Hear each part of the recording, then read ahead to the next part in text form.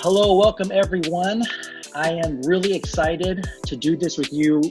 Frank and I, we actually tried to do this like 2 different times and things messed up. And Zoom, I blame you, okay? Because they did this thing where I couldn't hook up an external camera and use it anymore.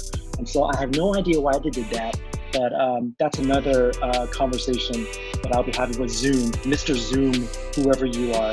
But I'm so excited because this was Frank's idea and I love the idea. We're gonna do something today called a live brew, where both Frank and we're gonna do pour over coffee, but I'm really excited because you guys have a treat. Frank is kind of a guru of coffee and a pour over, and I don't want to take away from his story because he's gonna introduce himself, but I'm super excited because I get to learn from the master right now. This is the master, Frank Law.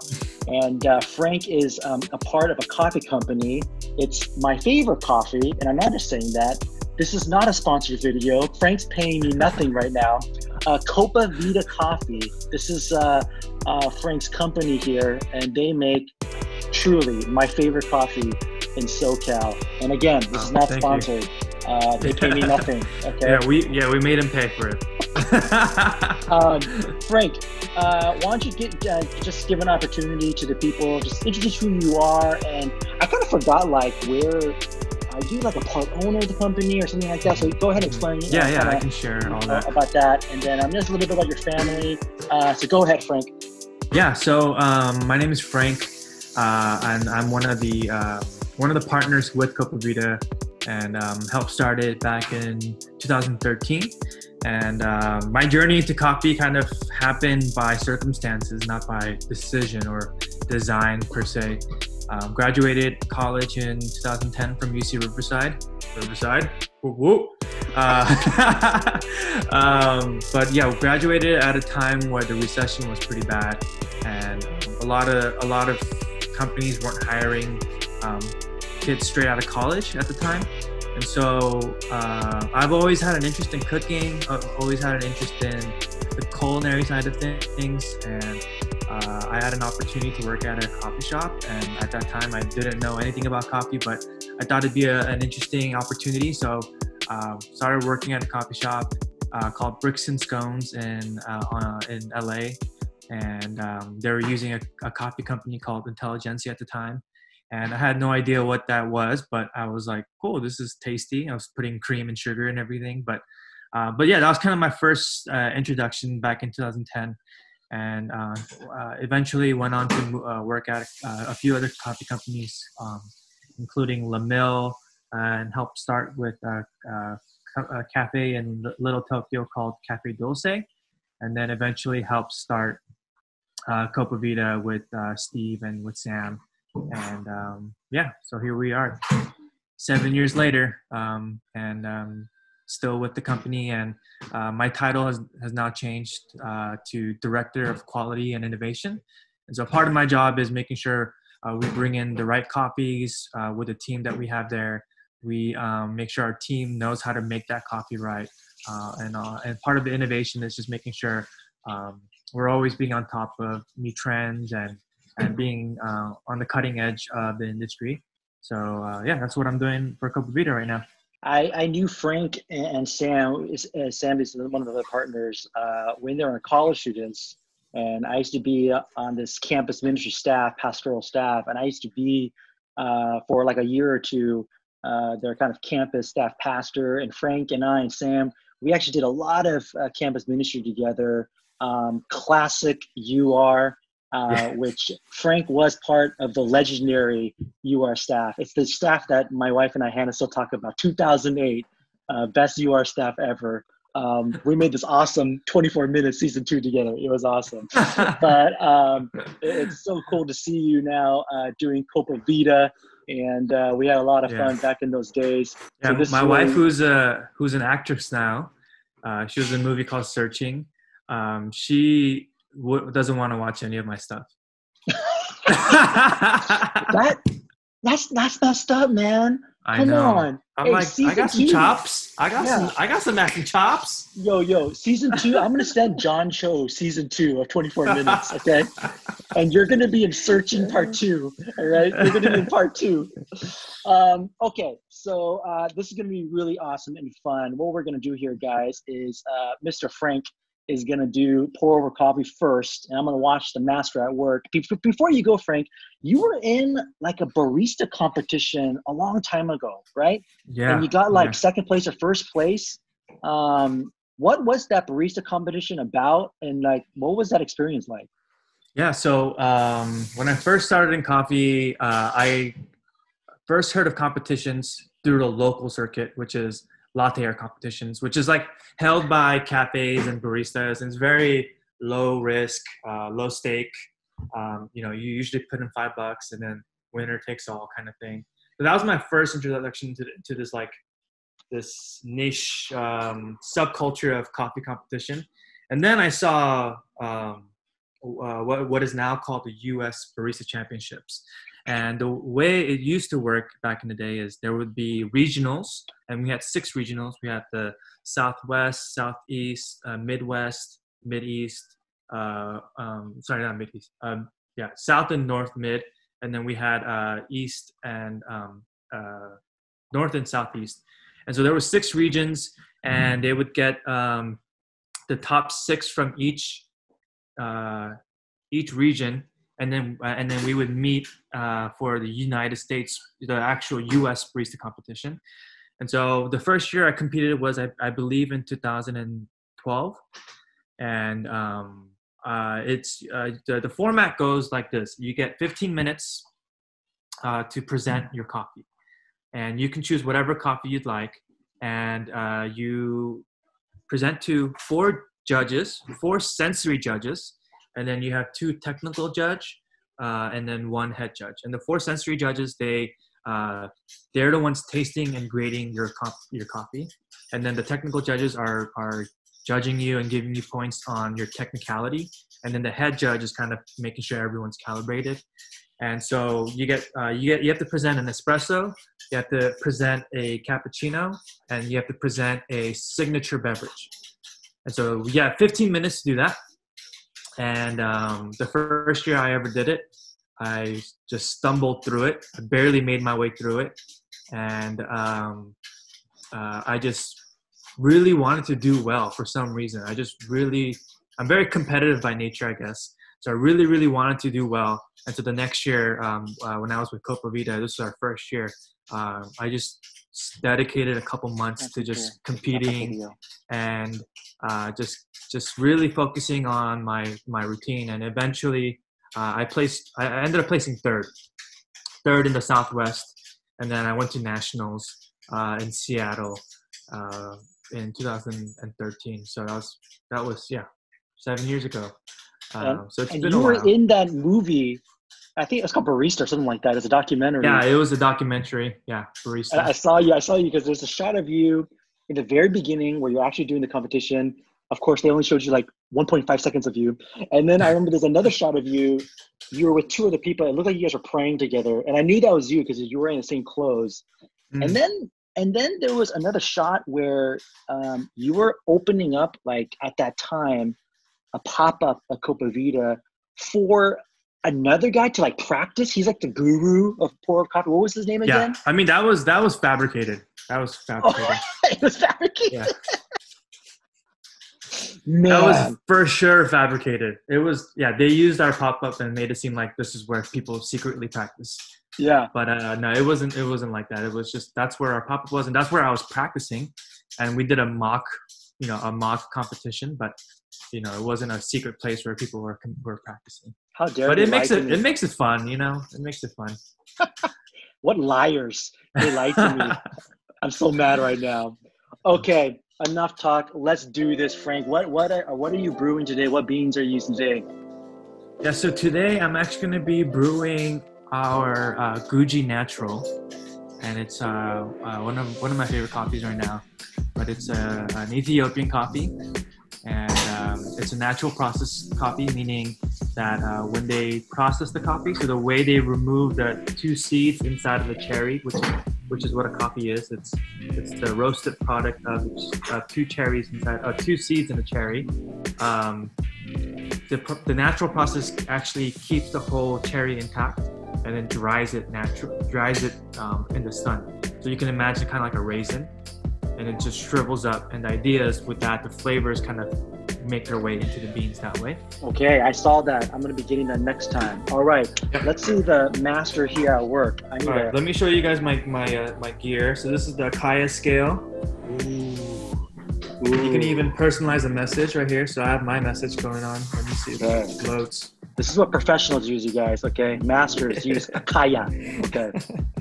Here you go. So you can personalize this message. Ooh, look at that. Michelle is his wife's name, and of course he's gonna write. Yeah, I get points for this. Frank is not only a barista master, he is a romantic master. All right, awesome. I love this. Now, Frank, while you're grinding, are you doing like more of a coarse grind, more of a medium grind, somewhere in the middle? So I'm brewing with the V60. So because it's a single hole and it's a pretty large point of extraction, I'm going pretty fine. Oh, okay. Going pretty fine. So I'm using a Baratza Encore, and on that I would say it's in the top 20% grind setting in terms of fineness. Okay. So again, this is a time for me to learn and kind of like ask you questions. I thought like fine grinds were more like, I thought fine grinds were more for like espresso. And like, I always heard that if you grind too fine, then it might get too clogged in here. Yeah, so I mean, realistically with most home grinders, you can't grind fine enough for espresso. Okay. Like on a commercial grinder, the grinds are so fine. Like the difference between a grind setting is so, you can't even discern it by the eye, but it really makes a huge impact on the way it extracts. But with the home grinder, you really can't get to that point. So you wouldn't be grinding a coffee that's at an espresso level on a commercial, in a real life cafe setting. Okay. So, yeah, I'm gonna go ahead and grind it, and then I'll show you kind of what it looks like. This is so exciting.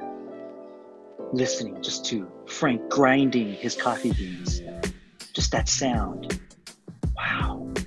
That's what true masters grinding their beans sound like. Awesome. I like to kind of compare it to kosher salt. So if you look at the grind size, it's more or less close to kosher salt. And the other reason why I don't grind so coarse on a home grinder is because, realistically, these grinders aren't that great in terms of consistency. So when we, on the cafe level, when we buy a coffee grinder, we want to buy a grinder that will let us get a grind size evenly distributed, meaning the grind size particles, the distribution of that is very, very similar. So you're not going to get super coarse and then super fine and then and somewhere in the middle you get what you want, your target. You want that target to be wider, and you want your deviations to be slimmer on the outside. But with home grinders, because of the quality of the burrs, when you grind coarse, you end up getting these like huge chunks, and you really don't want to. You want to avoid that as much as possible. And what do you heat your water to? What's the water temperature? I get it right to boil. So for my setting, it's 210. 212 is the boiling point. I have mine set at 210. Yep. And so we're accomplishing two things there. We're warming the dripper itself, and then also getting rid of the paper taste. And this is the white paper, and I noticed you're using the brown. The brown paper filter, you really want to rinse a lot of water through, because there's a lot of that papery taste in that filter. Just to let everyone know, I use the brown one because I'm a pastor. I have no money. So the brown one is cheaper. So I have to use the ones that are made out of recycled paper. Okay, so this is for the cheapo, non-budget coffee people. All right. Hey, it's if you actually calculate it per filter, it's like a penny difference. Okay, so what I'm doing now is two things. I'm gonna be doing creating like a divot. So so I'm creating a small divot, and the reason why I'm doing that is because you want to think of the bloom as a saturation. We're not extracting here, right? So the goal of this isn't to extract. The goal of this is to evenly saturate your grinds. And when you just pour on a flat bed, it's hard for that water to reach the bottom. If you can imagine, you have pre-wet on top, and then you have dry in the middle or towards the bottom.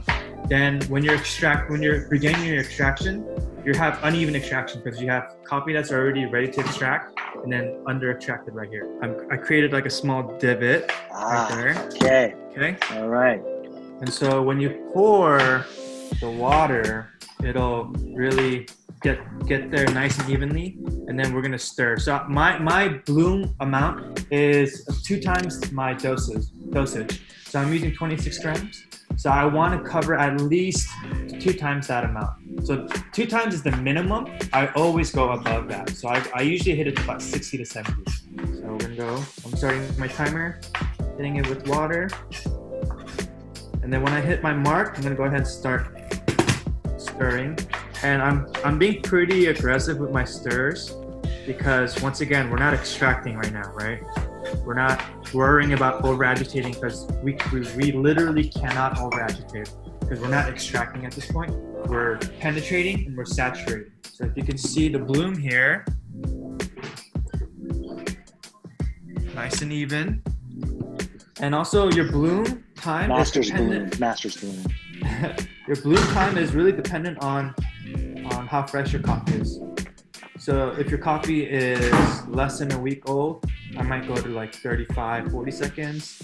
If it's past a week old, I might go just a little bit less than that, to like 30, 25 seconds. So you want to let it bloom until you stop seeing really any activity. Yeah, my first pour is to 200 grams, and I'm setting that base it's the most amount of water I'm adding. And the reason why we're doing that is we want this, we call water and coffee together, we call that a slurry. We want our slurry temperature to be hot.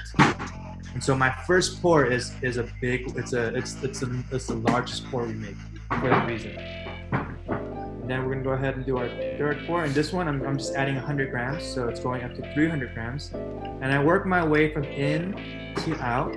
Now, how important is the actual pour over technique? Like right now, you just said you go in to out. I've seen Blue Bottle YouTube videos where they say they go from out to in and then back out again.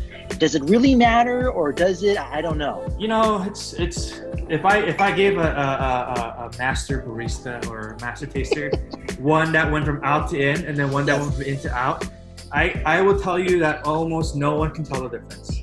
But you know, for me, it's just it's something I commit to and I stick to, and so I'm used to that, right? I do in to out, but you want to just pour in a way where your color is even, right? And so this is the last pour. I go out. You see my out pour. I'm bringing those high and dries in, and then I'm coming back in, and then working my way out. So again, you do this a normal 60, 70 gram pass, and then you go to 200, and then you do 300, and then to 400. Is that correct? To 415 to be exact. 415. Okay. Yeah. So most of the videos that I watch, or the kind of the standard of pour over, they always say to do 60, 60, 60, 60, 60. What's the difference between that and what you're doing? And this is in my opinion. You're gonna get a much more evenly and more efficiently extracted coffee because you're adding a lot of water at one time, and so your temperature, your slurry temperature, meaning the temperature that's in here right now, is high.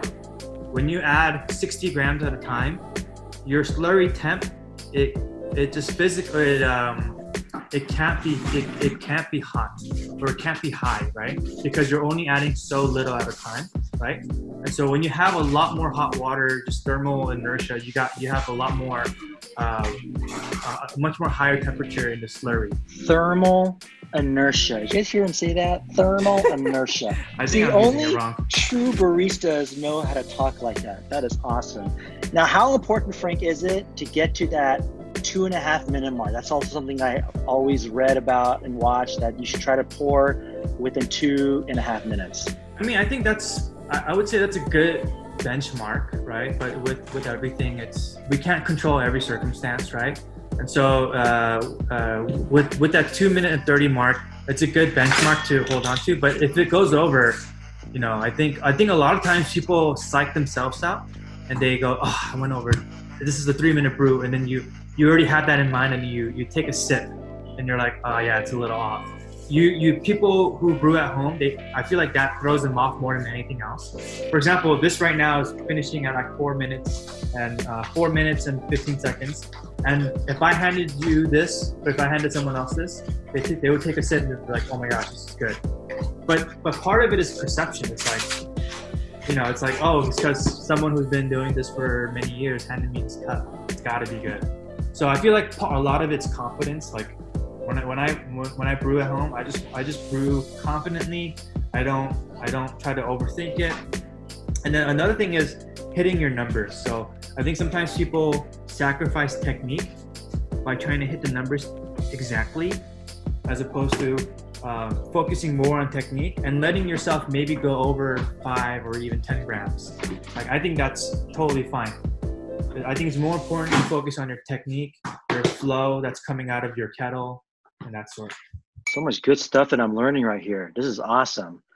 Now, Frank, what are some other coffee companies and coffee beans you like besides your own? What does a master barista like to drink besides his own kind of company's coffee? I mean, there's definitely, you know, I would say nowadays that barrier to entry for companies to make good coffee is so low that so many coffee companies out there are producing such good things, like a lot of really good product. But for me, I would say kind of growing in this industry, the companies I looked up to were companies like Madcap, which is a company out in Grand Rapids, Michigan. I would say companies like Heart. Heart is I would say a lot of coffee professionals' favorite coffee. 49th Parallel out of Canada is another great company. I would say companies like Verve, I grew up really admiring. So yeah, those are some of my favorite coffee companies for sure. When you said Heart, like Heart, Heart Coffee?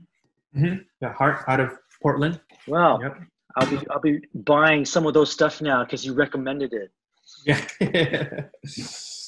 Okay, while Frank is finishing up, I'm going to get started now. And now Frank is going to be my masterclass barista instructor here. And he's going to be helping me make the best pour-over coffee I ever made in my life.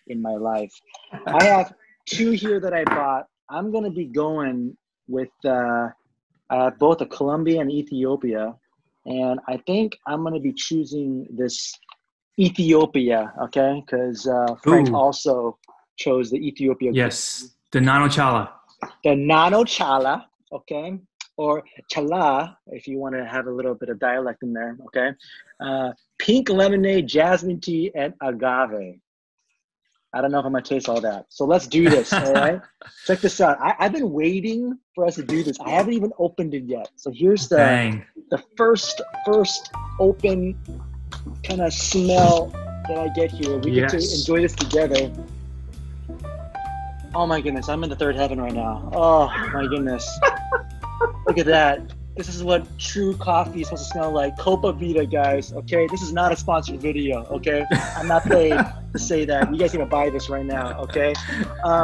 Frank showed you his scale. It was something called Akaya, some like kind of master scale. I have something called Ozeri, all right?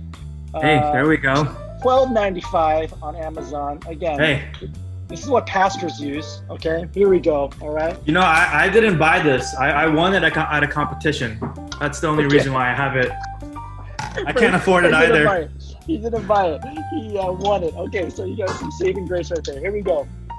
Oh, just smelling that again. Oh my goodness. I feel like we do a 16-to-1 ratio. So I don't know whatever ratio you're gonna do, but 16-to-1 is what we consider in our industry the golden ratio.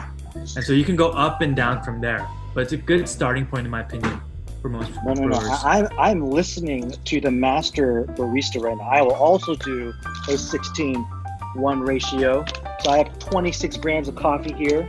and I'll also make 415 grams of Ethiopia Nano Chala. Okay, here we go. All right, and again, on a pastor's budget, I don't have the burr grinder. I have the Capresso. All right, and hey, that's a burr grinder. Oh, it is. That's a burr grinder. All right. I didn't even know that. Look at that. Yeah. So see what a burr grinder is there's two sets of grinders, one on top, one on bottom, and that's a burr grinder. You don't want a blade grinder. Yes. Okay. So you're saying right now I'm at the highest medium setting. You're saying I should go into fine setting? Let's give it a try. I mean, yeah, maybe not extra fine. I would go maybe into the third rung of the fine setting. Okay. Do you ever go that way?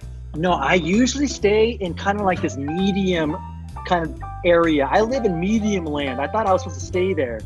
Well, you're telling me I need to go into fine land. Let's try fine. Fine. Switch it up. Let's switch it up. I'm fine. Okay, I'm fine and good looking. All right. So I'm gonna grind this right here. Grinding my beans. Oh, I'm gonna zoom out here. Okay. And while that's grinding, I'm gonna go heat my water. Okay. Now, Frank, do you ever do this?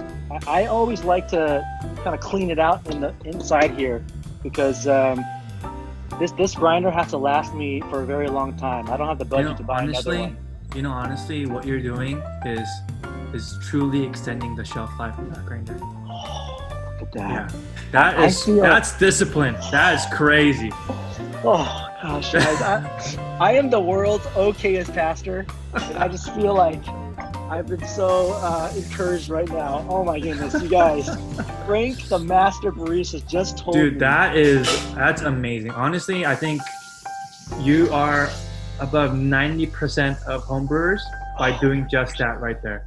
I'm gonna cry, you guys. I'm gonna cry right now. I do this every single time, Frank. Every single time, because yes, that's awesome. I need this to last, man. Okay. This is also a gift that Hannah got for me for Christmas. And, there's only so many shekels that she can kind of save, and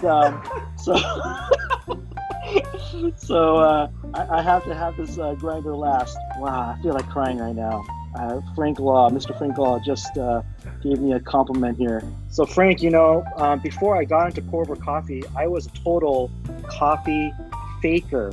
The only thing that I drink was mocha. That's it. That's all I drink. That's the only thing I drink, mochas. And then I started to get fat.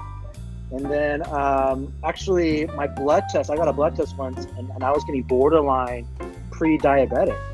Wow. So because I had to start cutting out sugar, but I needed coffee on my drive home because my church is in Irvine, but we live in Brea.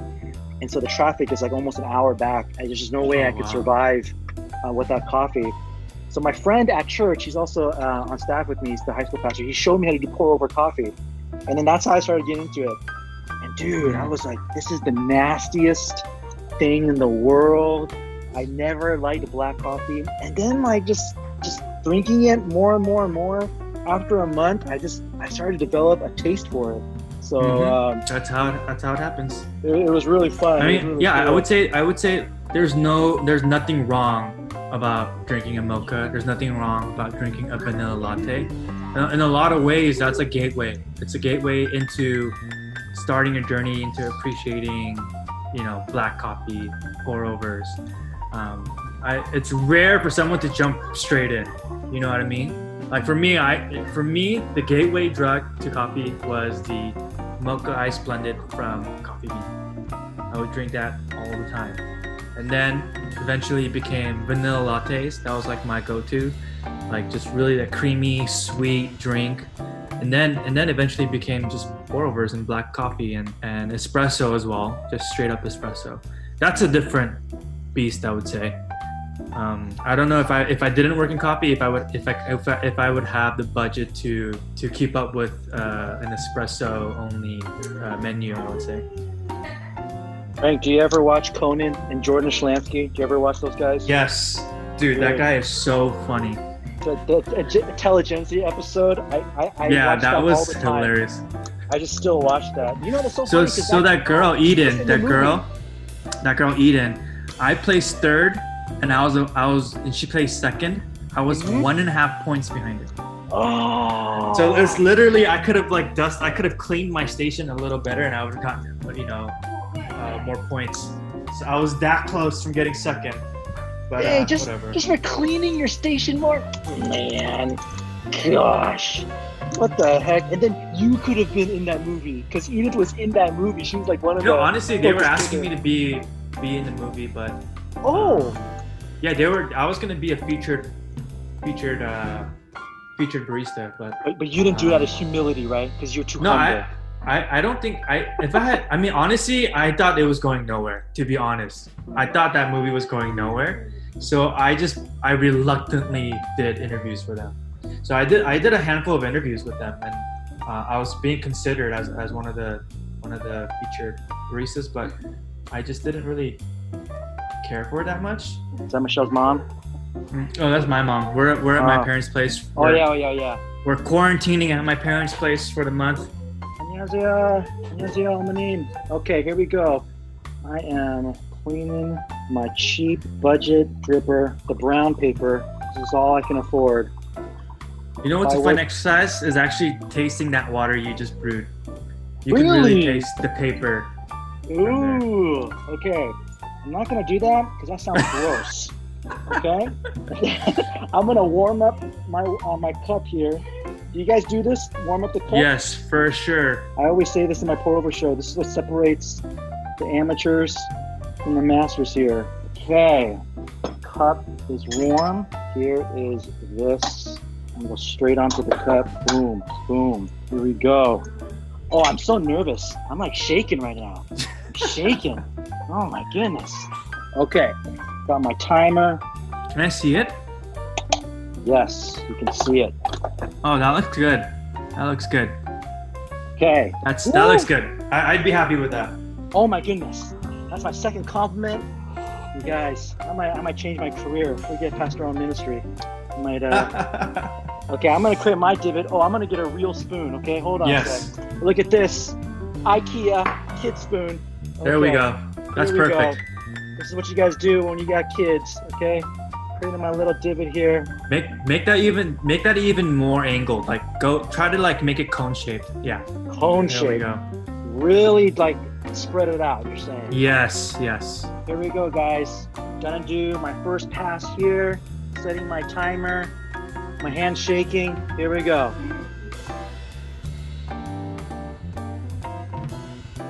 And then you said to mix it all up, right? Mix it all up. Stir it all together. Like go deep. Don't be scared. There you go. Oh, okay. Okay. See, I always there heard, we go. Yeah, don't agitate. So I was always so like. Yeah. So here's the thing. You're not extracting there. You're not extracting any coffee. You're more. Think of this as more of penetration. It's like we're trying to let the coffees absorb that water. There's my deep coffee. That looks good. I'm almost at 45. And you said I'm going to go to 200 now, right? Yes. 200. So here is my second pass. Yeah, and so the key thing is just making sure you're pouring in a way where the color, you're not having like dark spots and blonde spots. I think what you're doing is great. You're just kind of evenly distributing the water. It looks good. All right, so there's my first pass. I'm at 200. Now, how long do you wait? Because I've never done up to 200 before. How long do you wait before you do the second pass? Yeah, so typically I like to see it go down about 1/2 inch. Timing it all depends on how how long your bloom was, right? But right around there looks pretty good in my opinion. Should I go outside in or inside out? No, inside out on this one. Now I'm going to 300, you said, right? Yep, 300. And that's good. Yeah, and that's the other thing I like to share is making sure when you're pouring, you're letting the water fall out of your kettle instead of shooting out. A lot of times people have such a heavy hand that it's like shooting out, and you're disturbing your bed a little bit more than you want it to. So that looks good. My third compliment, guys. Yeah. Okay. And then on the this last is my one, last pass, right? you want to, yeah, from work the outside. Outside in. Yep. You want to reincorporate those high and dries. Yep. There you go. And then go back in and then work your way back out. Yes. I'm going to 415 on this one. There we go. Woo! There it is. That is it. I'm putting this away because I don't want to touch it. Because if I do, I'm going to scream like a girl. Dang, I did not. So many new things that I learned here. So what are some of the main differences from this brew and your brew? Okay, so what I usually did, because I did a medium grind all the time. Hold on, let me adjust this again. So because I did a medium grind all the time, oh my goodness. Oh my goodness. Hello. Hi. Can I get your autograph? Can you somehow write it on a piece of paper and can you mail it to me somehow? Is that possible? Michelle, seriously, 24, season 2. It's a really good movie that Frank made. I think you should give it a chance. We should season send it. I'm never watching that. Send it to John Cho. I'm gonna send it to John Cho. I think he'll like it. Did you hear that, Bailey? He wants your autograph. How are you? Are you doing okay? Are you doing well, baby? Yeah, Frank's mom's helping so much. Oh my goodness. Hi, Bailey? Yeah. Right? Hi. Bailey Gianna Law. Wait, say that again? Bailey Gianna Law. Oh, Gianna. Okay. Hello. How's Bailey sleeping? She's sleeping better these days. She just turned 2 months. Okay. It's pretty rough. Hey, any sleep that baby gets, you're blessed. You know, all of our kids, Matthew, Haven, they never slept well. They woke up every 2 to 3 hours past year 1. Even right now, our 2-month-old, oh my gosh, she wakes up like every hour and a half. It's the worst, dude. The Lord is punishing me for something I did. Okay. Are you saying about your grind size? So because I always did a medium grind size, I would do my first pass of 60 grams, and then I did a slow pour all the way up to like 400. I just did the whole thing. Sometimes I would do 60-gram passes, but because my water wasn't flowing through at a fast enough rate, I was always pouring like past like 3 minutes. So to try to match 2.5, I always do slow pour. And the other pour technique I used to do was 60 grams, and then I would do kind of like what you did. I would do 100, and then 100, and then the last pass to whatever I needed to get to. This is a little bit similar to what I just did, but I never did the outside in, inside out. I never changed that up. I never did that. Got it. So let's smell this, okay? Ooh, I think I'm really smelling that pink lemonade here, okay? A little bit of, now is this first crack coffee or second crack coffee, Frank, okay? Definitely first crack. First crack coffee. If you guys don't know what that is, man, you guys are amateurs, okay? You guys need to be professionals, like Frank and I here, okay? First crack coffee, all right? Starbucks, they thought they knew about that blonde roast, calling it second crack coffee. They don't know, all right? All right, here we go, guys. Ethiopia, Nano Chala, okay? Copa Vida.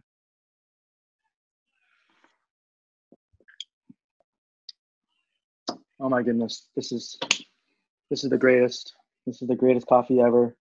So good. All right, I'm really, that pink lemonade is really coming through here. Man, I feel like I'm drinking pink lemonade from Minute Maid right now. This is so awesome. Oh my goodness. Now, Frank, tell me a little bit about body and acidity, because for me, I like full body coffee. I really like full body coffee. But tell me like what the difference between full body, medium body, and whatever else there is. So typically, and this is kind of a generalization, if I may.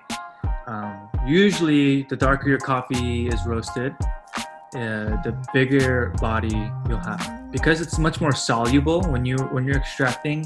You're gonna get much more of the body from the coffee in that way.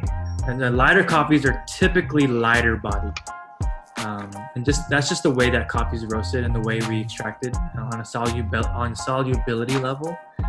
what it translates to. And then acidity, you know, I always thought acidity meant like literally acidic, like sour. But what does acidity really mean? Yeah, so acidity is an interesting one. It's something that I think people confuse with sourness very often. Acidity is a plus. Acidity is a good thing. And most people think automatically acidity is bad. And I would say sourness is bad. So, for example, I always say there's acidity in almost any fruit we eat, right? So an apple, for example, without acidity would be very, very boring. It'd be like the Washington apples we get from our school lunches, just very sweet. There's not a lot of acidity to it, but when you compare that to a pink lady apple or a Fuji apple, they have a lot more acidity that pairs with sweetness. And that's I think the key thing is you need acidity to be paired with sweetness. It can't be overly acidic on its own. It needs to be combined with sweetness for it to be a really beautiful thing. And so I always say, think of sour as unpleasant, something that you don't want, and think of acidity as something that's a positive. It adds complexity to coffee, to almost anything. Now, what does it mean that when I do pour over sometimes and like I can't taste like the coffee at all? It like almost tastes like hot water to me. What did I do wrong? So that means usually that you didn't extract your coffee enough. And when we talk about when we break down an actual brew, we think of coffee in two ways. We think of it in terms of extraction, and then we think of it in terms of strength. Strength is how strong your coffee is, and that's determined by how much coffee or how little coffee you use. So that's strength, okay? So you can have you can have an over-extracted strong coffee, and you can have an under-extracted strong coffee. I think people sometimes don't realize that the two can exist. And so you have a strong or weak coffee, and then you have an under-extracted or over-extracted. And when we think of extracted, is we think of the actual coffee bean. A coffee bean, let me just break it down for you. A coffee bean looks like this, right? And only 30% of this is soluble. Everything else is inorganic, insoluble material. Meaning if I broke this down as fine as I can and I use like molten hot water, we can only extract 30% of this into our cup. The 70% of it will always stay as a solid. 30% is too much. We don't want 30%. No one will ever enjoy a 30% extracted coffee. We want to extract about 18 to 22% of it. So that's where we live. And these days, with the technology we have, and with the grind quality we have, and with meters that we can read extraction with those equipment, we are venturing now into 24% extraction coffees. Usually, when you taste coffee and it tastes like watery, or you're not getting much flavor, I would say that's because you're not extracting enough from the coffee. Meaning you left some more left in the coffee bean without fully taking out everything that it has to offer. Thank you so much, Mr. Frank Locke. Copa Vida Coffee, all right? I'm going to put a link in the description below because Copa Vida is now shipping their coffee, which just happened recently, actually. And so I'm really happy because I was never able to get Copa Vida because you guys are far away from me. This is not a sponsored video. I don't get paid anything to do this. This truly is my favorite coffee. I went to San Diego for vacation 2 years ago, and I went to Copa Vida every day. People really thought that I went to Copa Vida for vacation because I posted pictures. I got to see Sam Hong down there, and I hope, Sam, if you're watching, you're doing well. And Sam and Joyce just got pregnant, so congratulations to them. So happy for them. Frank, Mr. Frank, thank you so much. I feel like I'm on my journey in becoming another person in Barista 2, the documentary, maybe if they do it ever. No, they already made that. Sorry. They did? They did? Really? You're going to have to wait for the third one. Yeah, they already made 2. Okay. I didn't even know. Okay, so let me get in touch with you. Okay, Jordan Schlansky. Hey, I know the director, so if you need help, I can. Please let him know. I am on my journey. Barista 3, okay? All right. Frank, stay healthy, stay safe. I hope you, Michelle, and Bailey are all doing well. Stay safe. Thank you so much. Thank you. I hope we get to do this again sometime. Yes.